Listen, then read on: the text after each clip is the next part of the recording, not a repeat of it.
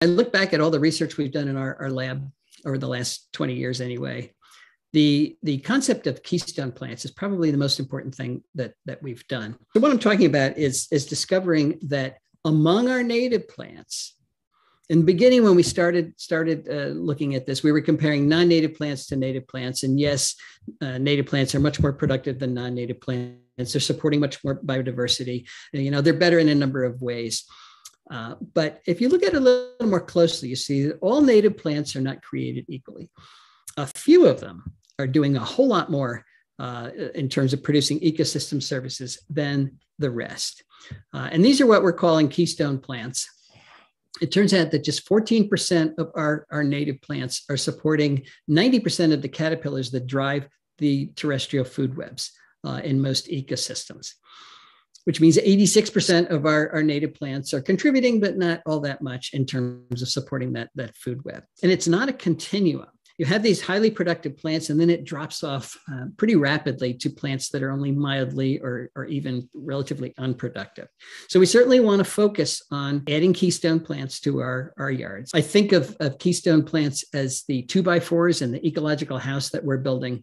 They're necessary to hold up that house. They're not the only thing in that house, but they're essential parts of it.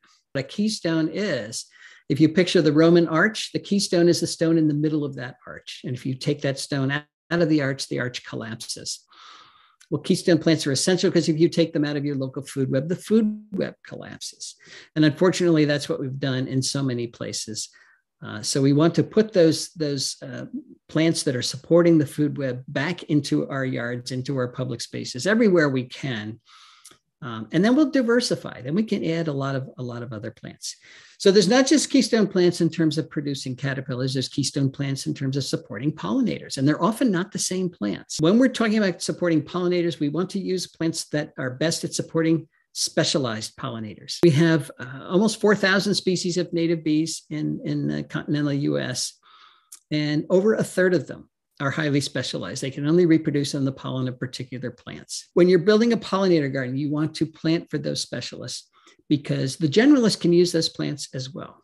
If we only plant for generalists, and a number of non-native plants provide pollen and nectar, then you're eliminating all the specialist bees, and we don't want to do that.